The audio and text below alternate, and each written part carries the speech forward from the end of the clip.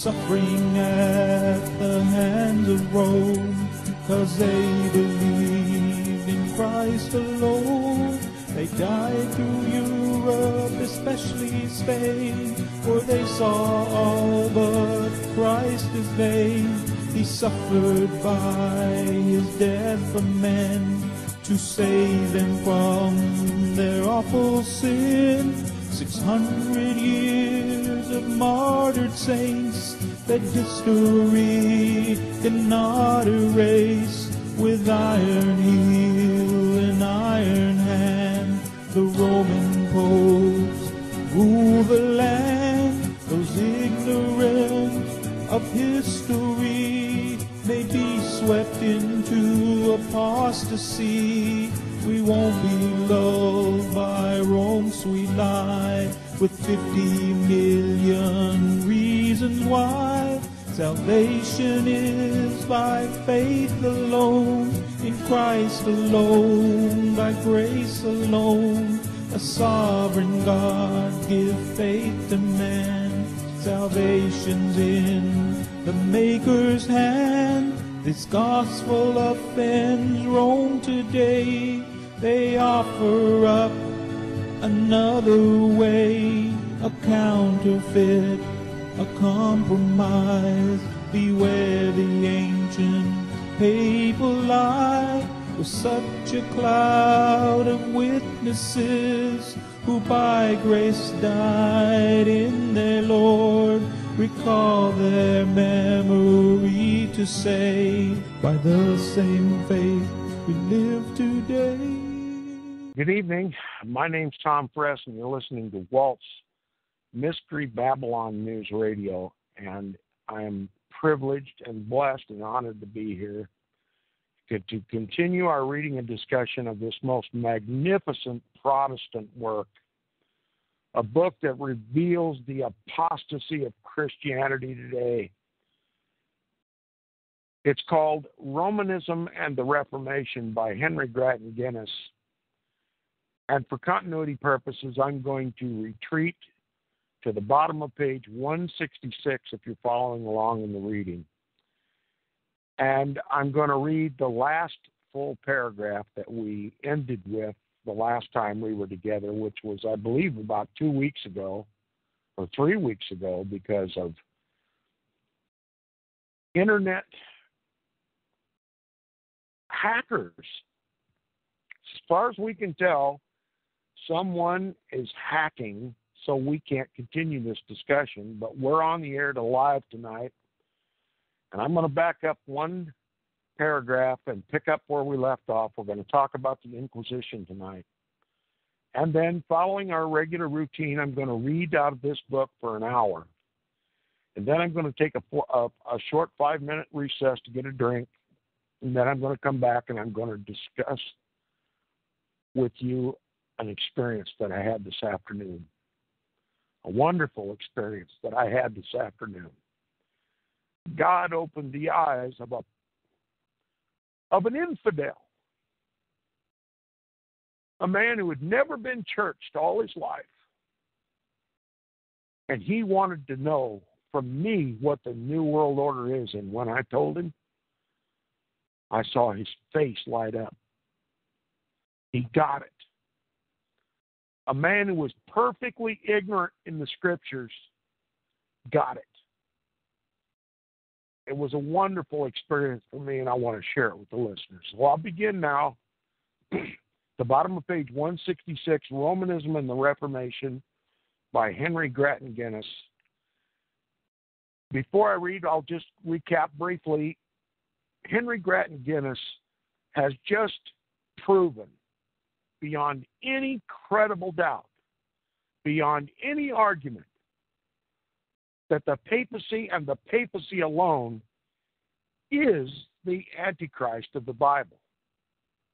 The biblical, historical, and prophetic Antichrist of the Bible is, was, and always will be the Antichrist of the Bible.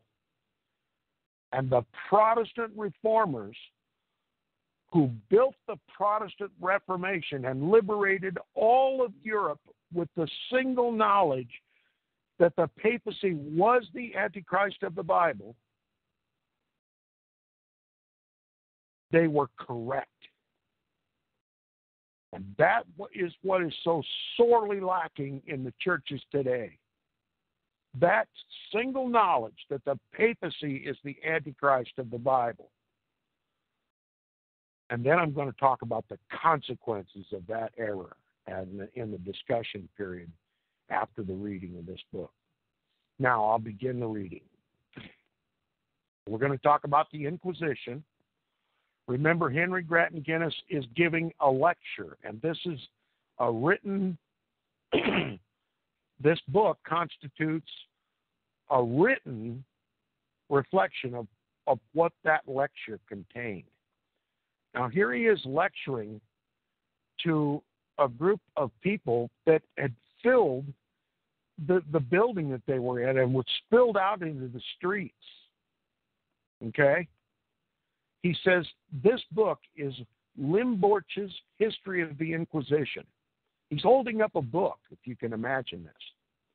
This is real time. This is what he was doing. He was holding up a book of Limborch's History of the Inquisition.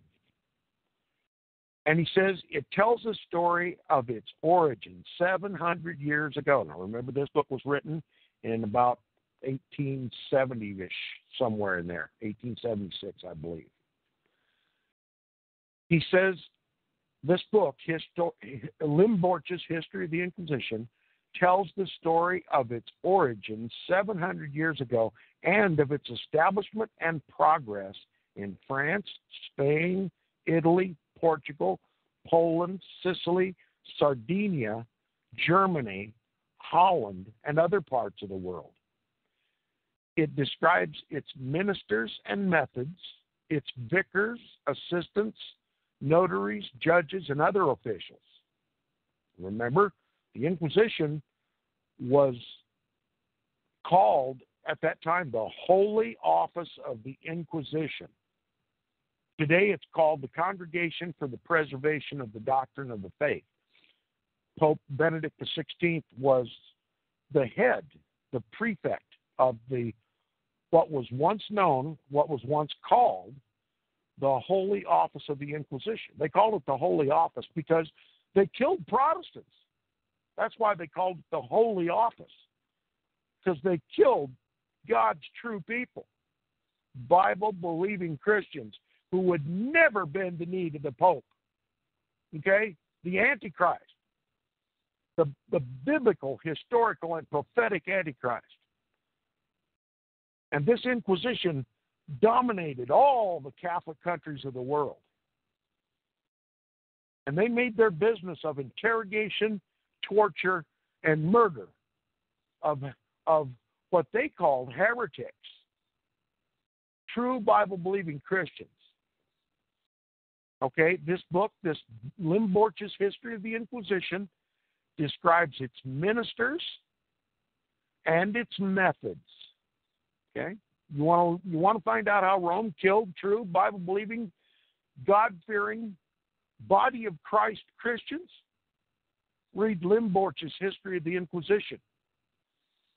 Now, some people have asked, well, if I'm initiating discussions with members of my family, and I want them to get to understand what the old world order is so that they can understand what the new world order is, since the new world order is just the reestablishment of the old world order. What book is Romanism and the Reformation the best book that I can give them, or should I give them something else to prepare them for Romanism and the Reformation? This would be a good one. Limborch's History of the Inquisition, and also Fox's Book of Martyrs. There are many, many, many Protestant books that are rare and hard to find, but they're still around. Some of them have even been uploaded on the internet. You can read them for free right online, okay? Protestant books that describe the old world order and what role the papacy played in persecuting and killing God's people with a huge, organized, systematic method to destroy God's people called the Inquisition, or the Holy Office. Limborch's history of the Inquisition describes the Inquisition's ministers and methods, its vicars, assistants, notaries, judges. I want you to know the judges today that wear the black robes that sit behind the benches, they still serve the same role. And they will more and more serve the same role as the judges of the Holy Office of the Inquisition as this new world order continues.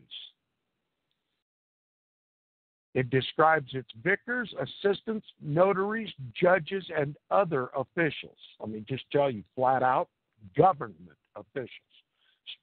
National, federal, state, county, and municipal officials are all controlled by the Vatican. It describes the power of the inquisitors and their manner of proceeding.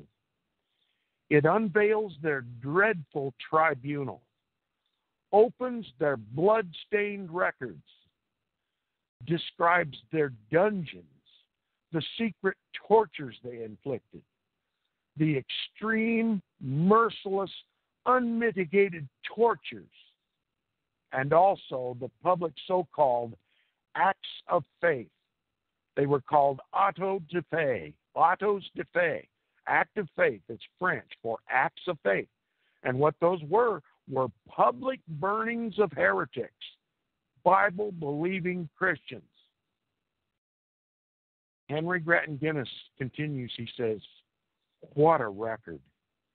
What a world of tyranny and intolerable anguish compressed into that one word, the Inquisition. Tyranny over the conscience.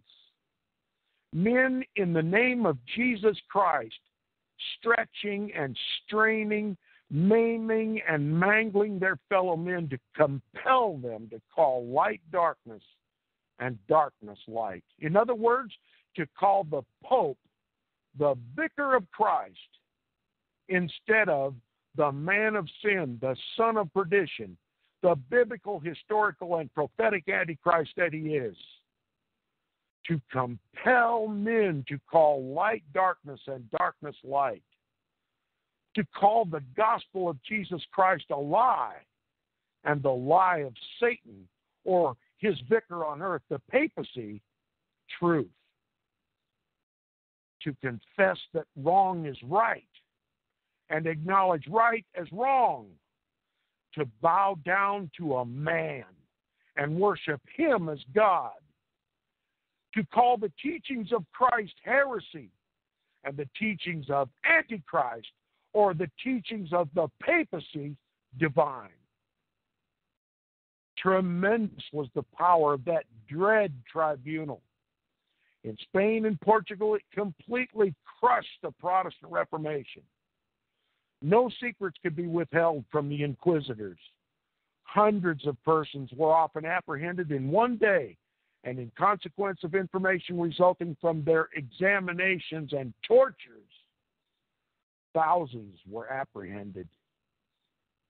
Thousands were apprehended.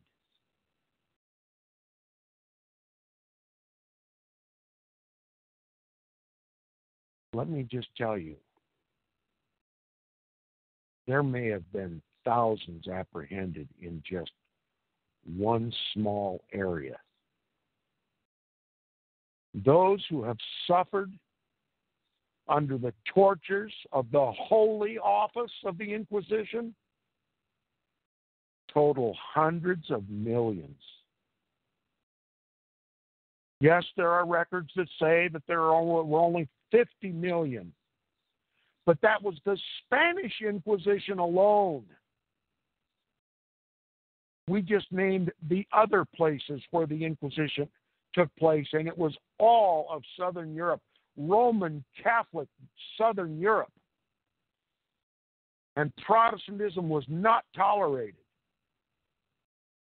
God's people, by the hundreds of millions, have been killed by Rome over the last 1,000 years. Do you suppose that Rome has changed? Did Rome get Jesus somehow? Or is she only beginning to kill?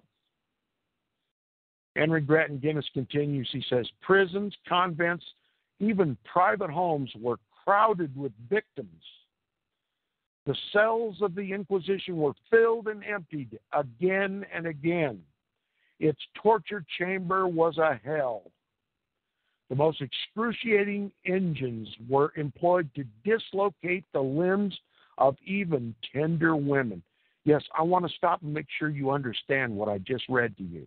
He says again, the most excruciating engines or apparati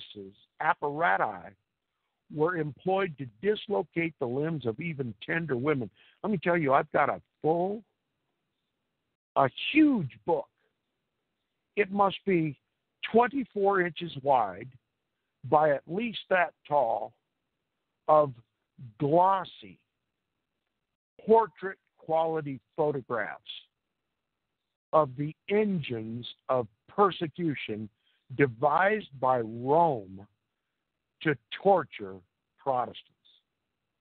They're still in existence in museums around the world, and you can pay to see these things. And I've got a book with photographs of actual instruments and elaborate machinery developed and manufactured to torture God's people, to dislocate their limbs. You know, they had apparatuses that they could lock onto a man's knee and completely separate the knee from his thigh, dislocate thumbs, break their backs, all to get them to bow down to the Pope, the Antichrist of the Bible. He says the most excruciating engines were employed to dislocate the limbs of even tender women. Thousands were burned at the stake.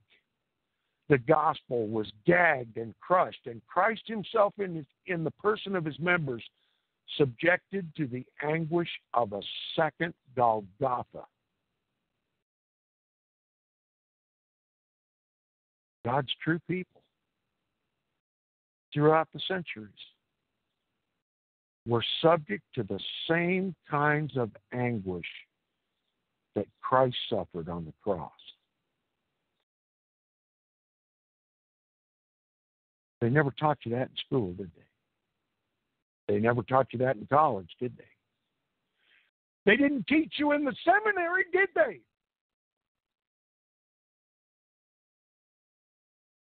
Hundreds of millions of God-fearing, Bible-believing Christians who knew that the papacy was the Antichrist of Scripture, who would never bend the knee to the Pope, who would never obey a government that was run by the papacy, were tortured in like manner as our own Messiah on Golgotha's hill. Now, those who call themselves Christians today who believe in a future Antichrist, and Antichrist is, well, he hasn't come yet, are looking for a 7-year period of great tribulation, and they have no concept that Rome has killed God's people without restraint, uninterrupted, continuously for nearly 1,800 years. Do you have any conception that the wars of the world are fought to reduce heretical nations, that is, nations who will not submit to the authority of the Pope, to destroy them and to get control of them? Do you realize that the government of the United States, the most powerful military force in the world, wages all of its wars not to protect the sovereignty of this nation or our Constitution or our Protestant liberties, but to destroy them? and to bring every other nation of the world to abeyance of the papacy. Let me tell you, the New World Order is simply the Old World Order restored. The Inquisition that we're talking about right now, these engines that were employed to dislocate the limbs of even tender women, still exist today in the form of smart bombs, space-based laser weaponry. When Rome is ready to do what she is fully prepared to do, what she has worked for 1,800 years to do, is to push a button, energize a laser in space, and just vaporize the heretics. There's no need for a circuit of priests wearing black robes, carrying trailer loads of torture instruments to go from town to town to kill God's people. No, they can just simply push a button and smoke God's people. That would be an auto-da-fe, wouldn't it? High-tech Inquisition. That's where we're headed. Because we've forgotten our Protestant roots. We've forgotten who the Antichrist is. We think the Pope is he's the spiritual leader of the world. And he's the harbinger. He is the proponent of human rights. Listen, from the papacy's point of view, hey, you have one right only. And that's to bow down and worship him. That's what Henry Grattan Guinness is telling you in this book. This is Protestantism. And you won't hear about it in the churches today because they're all apostate. They'll teach you about a future Antichrist. Oh, is it Barack Obama? Is it Rampy from Europe? Well, is it Benjamin Netanyahu? Who is the Antichrist? Has he come yet? Will he come in the future? Wonder who it'll be. Spend all their time talking about an Antichrist that they don't believe they'll ever witness in their lives because they're going to be raptured right out of here. It's all a lie, baby. It's all a lie. We've been lied to for generations, and Henry Grattan Guinness is bringing back to you a taste of real Bible-believing Protestantism. You want to talk about 7 years of great tribulation, such as was not since the beginning of the world to this time and nor ever shall be? Maybe you ought to find out what the Inquisition was like in history. You'll get a glimpse, just a glimpse of the tortures that Rome has in store for us today. Henry Grattan Guinness continues. He says, let's look into the chamber of horrors in the Spanish Inquisition. Now, we're talking about just the Spanish Inquisition here. Quote, the place of torture, unquote, says a Spanish historian, quoted by Limborch in his book on page 217, quote, the place of torture in the Spanish Inquisition is generally an underground and very dark room to which one enters through several doors. No, not just one door, several doors. See, Rome doesn't want anybody to hear the shrieks and the cries. There is a tribunal erected in it, that is, 3 judges, Roman Catholic priests, papists to be sure. There is a tribunal erected in it in which the inquisitor, inspector, and secretary sit. There's your tribunal. When the candles are lighted, yes, Rome always has to light candles. When the candles are lighted and the person to be tortured brought in, the executioner who is waiting for him makes an astonishing and dreadful appearance. He's covered all over with a black linen garment down to his feet and tied close to his body.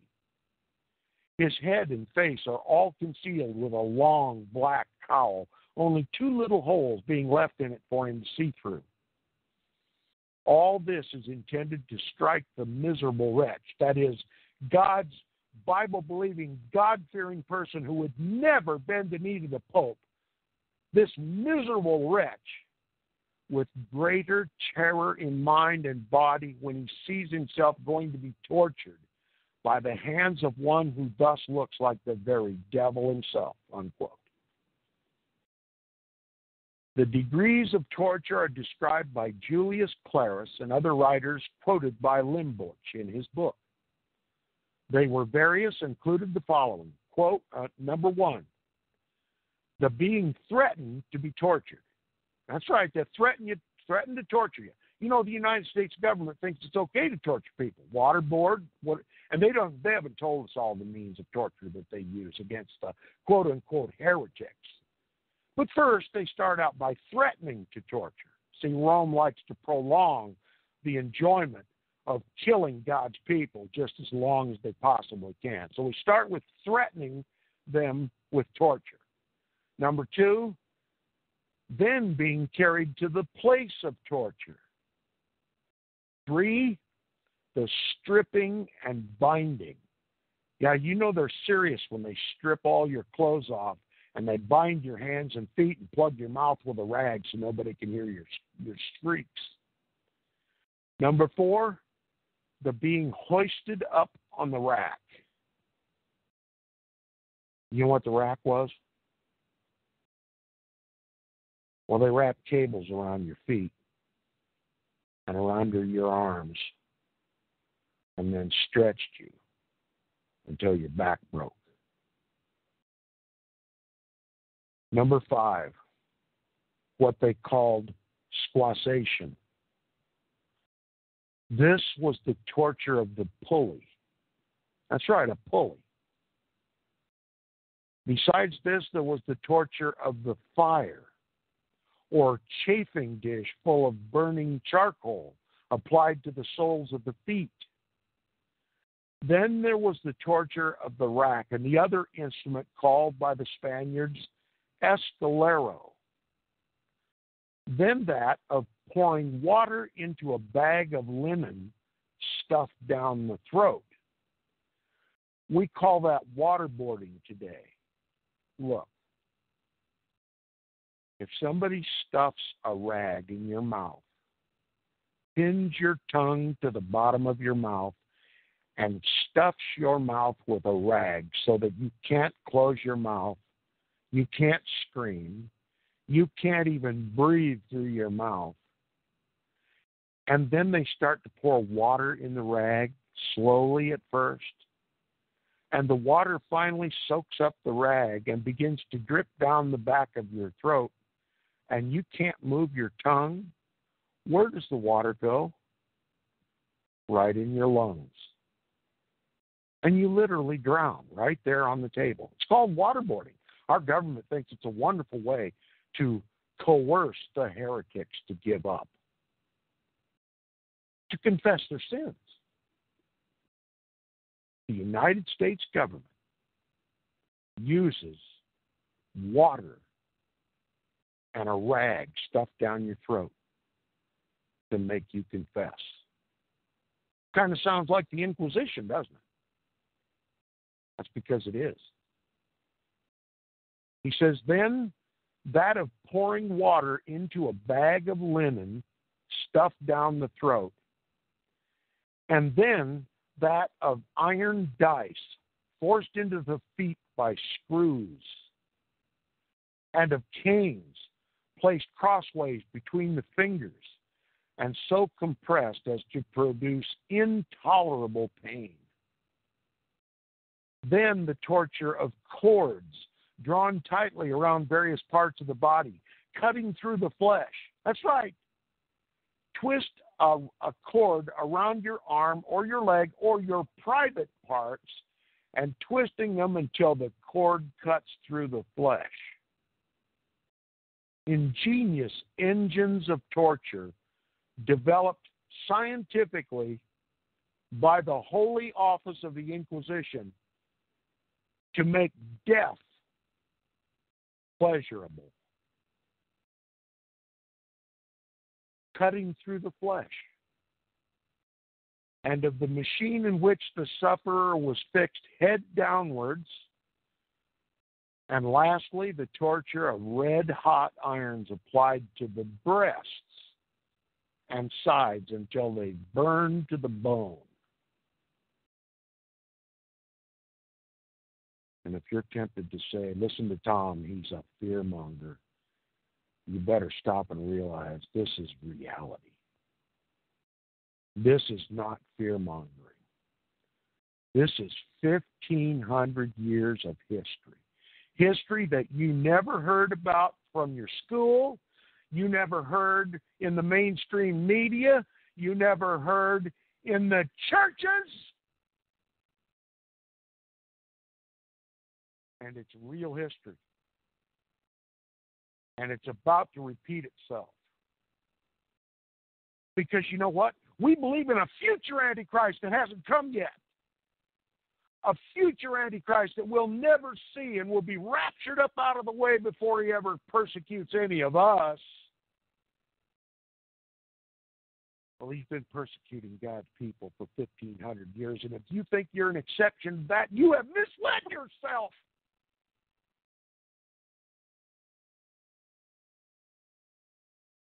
Lastly, the torture of red-hot irons applied to the breasts. Yes, to the breasts of women, tender women, even tender women. See, Rome has no compassion for a heretic. If you won't bend your knee to the Pope, if you rebel against the government that the papacy has established to govern your country, if you rebel against that popish government called the United States government, they can torture you. Yes, according to the Patriot Act, they can torture you. They can come into your house just exactly like the Holy Office of the Inquisition did 500 years ago. They can come into your house unannounced at 3 o'clock in the morning, bust down the door, take you, your wife, and your children, separate you from your wife and your children from their mother, take the children off to a convent, now called a reorientation center, and separate the man from the wife. Keep you without charge indefinitely. Question you and interrogate you without an attorney. No attorney. See, in the country before the New World Order, you had a right to an attorney. That's a Protestant tenet, see. Protestantism is gone. See, we gave up. We believed in a future Antichrist, not the real Antichrist. So now the papacy's exonerated, and he can do whatever he wants to do, say now. So we have the Patriot Act that allows our government, our popish government, to roust us out of bed 3 o'clock in the morning, not charge us, hold us indefinitely, inquest, hold an inquest, interrogate us, and then torture us and kill us if they want to. But all they have to do is call you a domestic terrorist. You don't agree with the popish government of the United States, you won't bend the knee to the papacy or obey his laws because Jesus is your king and the Bible is your law and the world is his inheritance. But you can't serve two masters. You either serve Christ or you serve Antichrist. And if you serve Antichrist, you're subject to his punishments. See, Jesus Christ gave us liberty. He gave us forgiveness of our sins and a promise of eternal bliss in his very presence. But the Antichrist loves judgment and torture and condemnation and execution.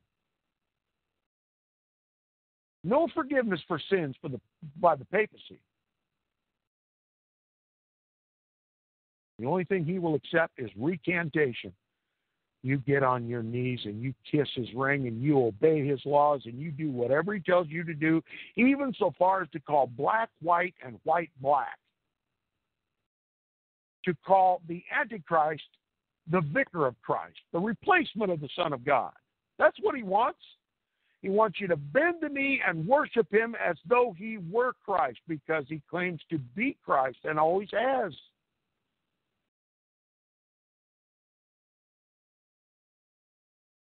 They want you to sin against your own Messiah. And if you don't, they have every right. If you're a subject of the Pope, they have every right to torture you. Here on page 219 is the account of the stripping of victims, men and women, preparatory to torture.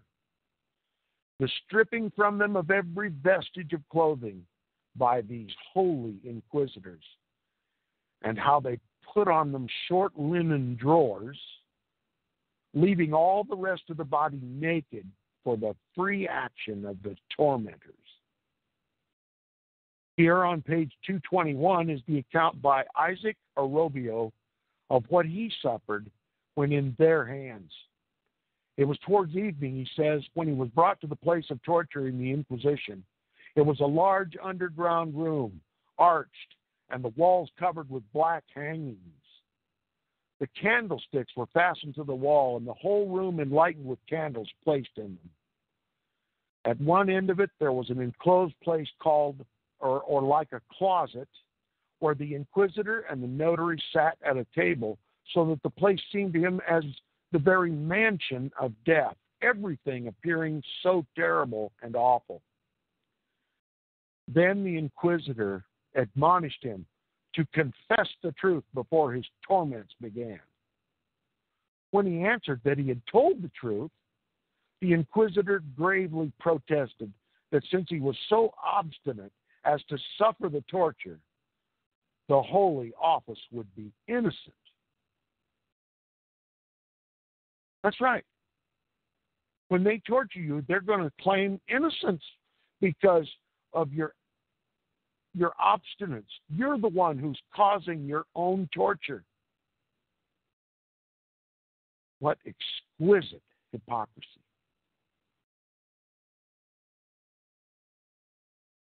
He said the Holy Office would be innocent if he should even expire, that is, die in his torments.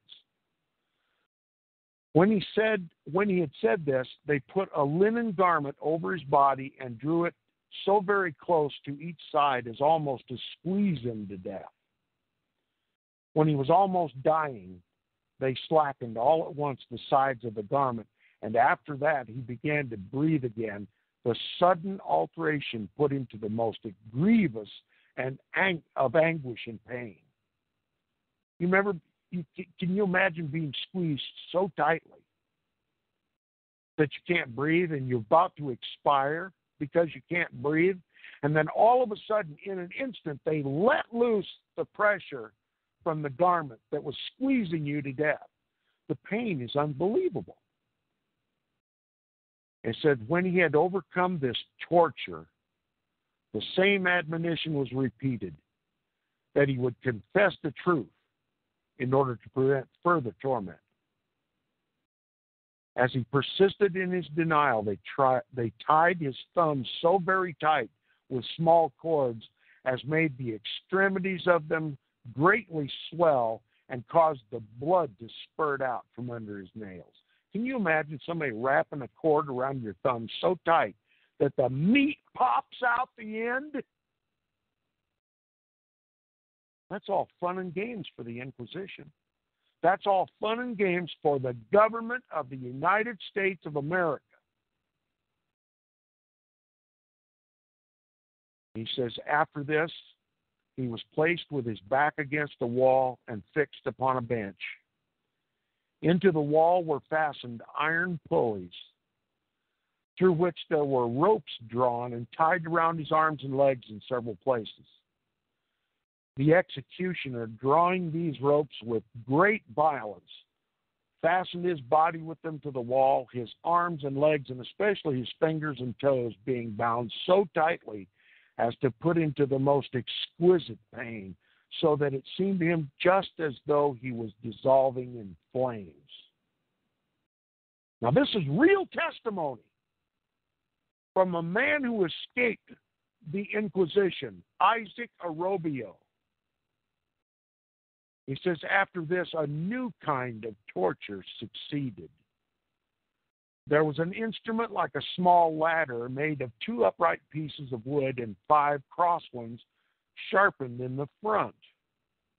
This the torturer placed over against him, and by a single motion struck it with great violence against both of his shins, so that he received upon each of them at once 5 violent strokes, which put him to such intolerable anguish that he fainted away. After this he came to himself, and they inflicted on him a further torture. The torturer tied ropes around Arrobio's wrists, and then put these ropes about his own back, which was covered with leather to prevent him from hurting himself. How merciful. Then, falling backwards, he drew the ropes with all his might until they cut through Arrobio's flesh, even to the very bones. And this torture was repeated twice, the ropes being tied about his arms and at the distance of 2 fingers' breadth from the former wound, and drawn with the same violence. On this, the physician and the surgeon were sent for out of the neighboring apartment to ask whether the torture could be continued without danger of death. As there was a prospect of his living through it, the torture was then repeated, after which he was bound up in his own clothes and carried back to his prison. Here, opposite to this recital, is a picture representing these various tortures. After prolonged imprisonment, Arrobio was released and banished from the kingdom of Seville. Now, the author doesn't go into what circumstances led to Arrobio's release. But let me tell you, there is a Bible scripture that applies directly to the Inquisition. They opened not the house of the prison. Those of you who are familiar with your Bible and can memorize book, chapter, and verses could tell me, and the rest of the listeners, precisely where this is written, and I believe it's in Isaiah chapter 14. Read it for yourself. Read the whole chapter, Isaiah chapter 14. He says, before we let fall the curtain upon this awful subject, the holy office of the Inquisition, let us listen for a moment to some of the words of William Lithgow, a Scotchman, who suffered the tortures of the Inquisition in the time of James I, King James I of England. After telling of the diabolical treatment he received, which was very similar to that I was just describing, says this, quote, now mine eyes did begin to startle, my mouth to foam and froth, and my teeth to chatter like the doubling of drumsticks. Oh, strange, inhuman, monster man-manglers. Monster man-manglers. That's what he called the inquisitors of Rome. And notwithstanding of my shivering lips and this fiery passion, my vehement groaning, and blood springing from my arms, my broken sinews, yea, and my depending weight on flesh-cutting cords, yet they struck me on the face with cudgels to abate and cease the thundering noise of my wrestling voice. That's right. When you're being tortured, you don't even have the right to scream in agony. At last, being released from these pinnacles of pain, I was handfast set on the floor with this their ceaseless imploration, confess, confess, confess in time, or thine inevitable torments ensue. That's right, you either confess now or we're going to continue with these tortures. Where finding nothing from me but still innocence, quote, oh, I am innocent. Oh, Jesus, the Lamb of God, have mercy on me and strengthen me with patience to undergo this barbarous murder, unquote. That's real, live testimony from a man who escaped the holy office. Henry Grattan Guinness says, enough. Here let the curtain drop. I should sicken you were I to pursue the subject further. It's too horrible, too damnable. This is where I depart from Henry Grattan Guinness. If you're having trouble comprehending that the papacy is, was, and always will be the Antichrist of Scripture, then you need to read more accounts of the tortures of Rome. And I highly recommend that if Romanism and the Reformation is too strong medicine for some family members or some friends that you have, and you're afraid that they won't comprehend this book, then I recommend Limborch's History of the Inquisition or Fox's Book of Martyrs or any Protestant work that circumspectly reveals the history of the Roman Catholic Church and the Holy Office of the Inquisition. It's out there. Those who seek will find. You feel like you have an obligation to your fellow man, your family, your friends, to get their truth in their hands. And if you think Romanism and the Reformation might not be the right book, there's a whole library of Protestant books that would prepare someone to really comprehend Romanism and the Reformation. It's up to you. Henry Grattan Guinness continues, here in this paper, I have some of the ashes of the martyrs, some of their burned bones. Remember, this is a lecture. Henry Grattan Guinness brought books with him, lots of books with him. He brought other show-and-tell items of the tortures of Rome, and he carried a little bag full of ashes of one of the martyrs of Jesus. He says, I have bits of rusted iron and melted lead, which I took myself from these hands, with these hands. He's holding up his hands to the crowd. He took these things himself with his own hands from the Quemadero in Madrid, the place where they burned the martyrs, not far from the Inquisition. It was in the year 1870 that I witnessed it, just before the great ecumenical council was held at Rome, by which the Pope was proclaimed infallible. I was in Spain that spring and visited the newly opened Quemadero. I saw the ashes of the martyrs. I carried away with me some of the relics of that spot, which are now lying upon this table. Hear me, though in truth I scarcely know how to speak upon this subject. I'm almost dumb with horror when I think of it. I have visited the places in Spain, in France, in Italy, most deeply stained and dyed with martyrs' blood.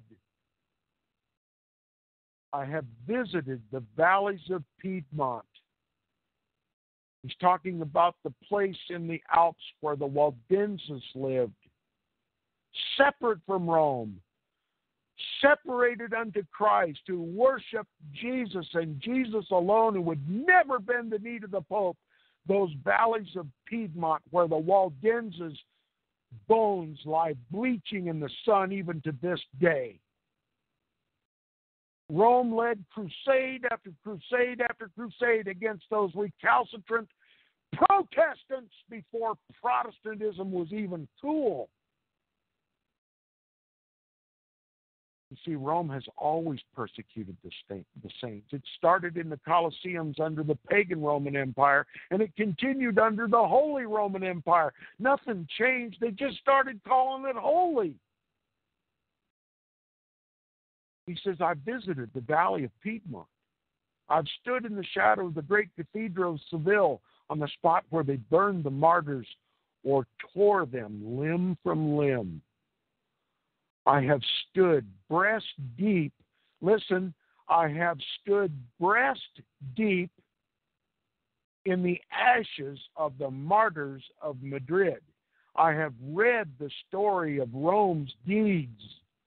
I have waded through the many volumes of history and of martyrology.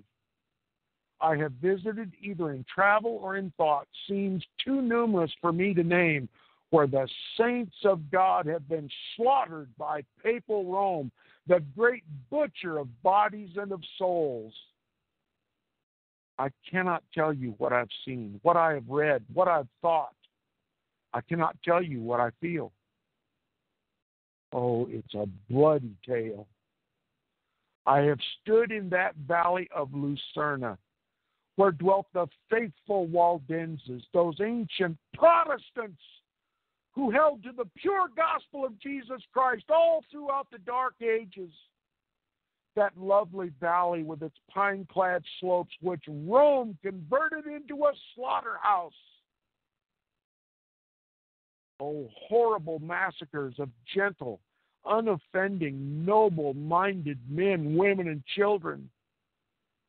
Oh, horrible massacres of tender women and helpless children. Yes, ye hated them, ye hunted them, ye trapped them, ye tortured them, you stabbed them, you stuck them on spits, you impaled them, you hanged them, you roasted them, you flayed them. You know what flaying is? They literally cut all the hide off your body just like you were a deer in the timber. They cut you to pieces. That's what they did to them. They hung them up and cut their hide off. You roasted them, you flayed them, you cut them in pieces, you violated them, that is, raped them, men, women, and children. You violated the women. That's rape. You violated the children. That's pedophilia. What is so common among the Roman Catholic priesthood today? Pedophilia. Nothing's changed. And you dare to say that the Pope is the spiritual leader of the world, the head of the Christian church? That you ought to ecumeniacally reunite with them and obey his laws? What do you do to the blood of the martyrs of Jesus when you join an ecumenical church? Don't you spit in their face? Did they all die in vain? Or will Jesus recompense every drop of their blood? You know, just as righteous Abel's blood cried from the ground,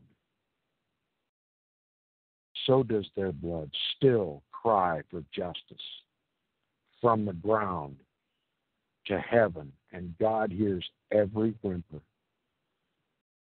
and he's going to avenge them all. Where will that put you if you are a member of one of the ecumenical churches that believes in a future Antichrist and has exonerated the papacy and is now going to unite all quote-unquote Christians under his sole leadership.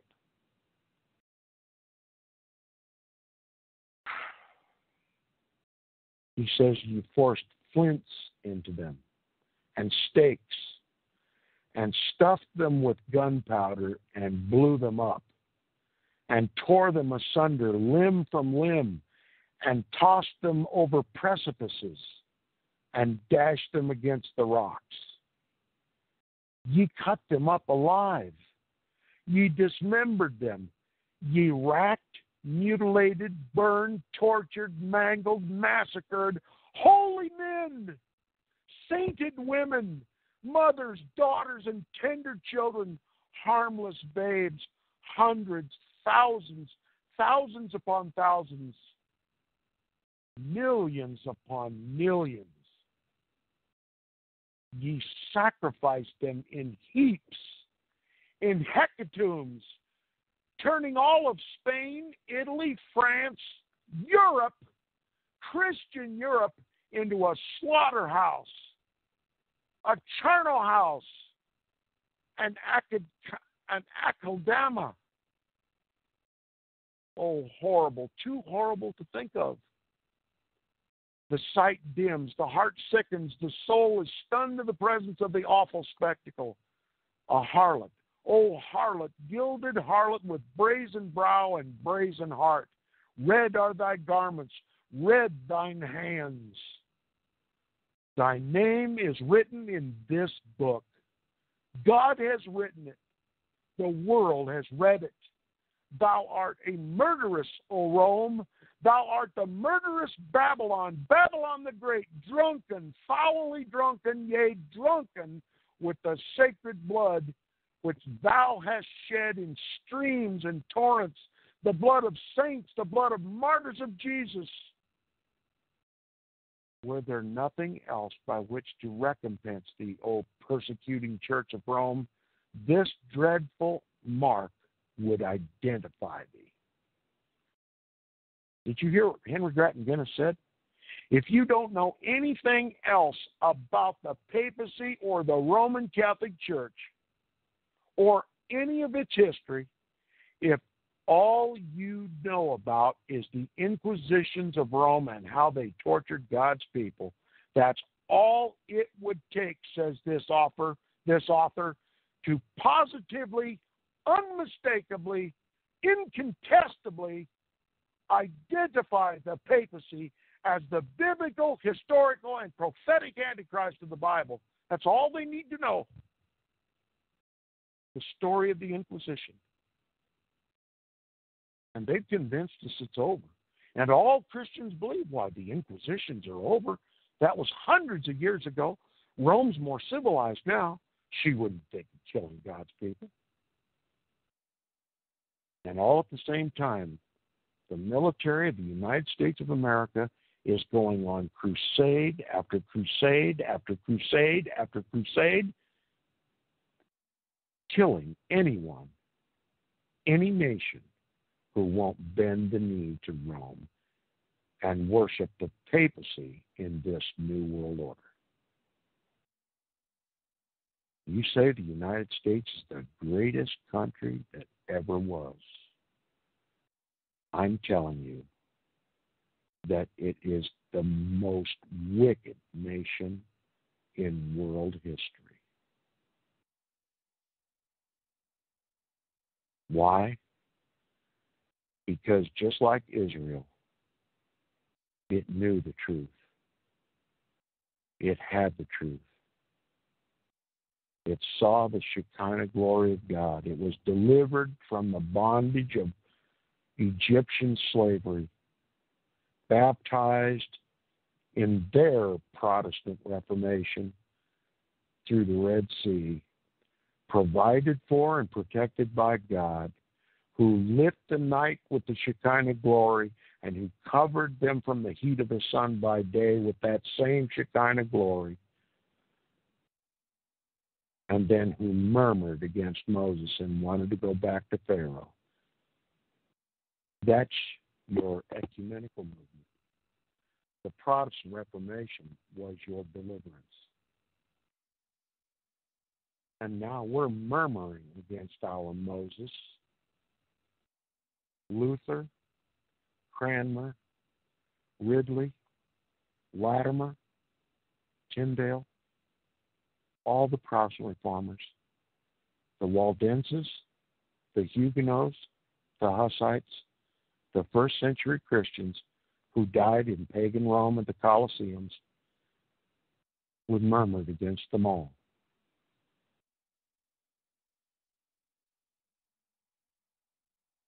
Joining ecumenical churches and wanting to unite, quote unquote, all Christianity in a one world government, a one world religion, a one world economic system, a one world social system, all headed up by the man of sin, the son of perdition, the biblical, historical, and prophetic Antichrist. Henry Grattan Guinness says, "This is thy brand. By this we know thee. Thou art that foretold Babylon. We know thee by thy place.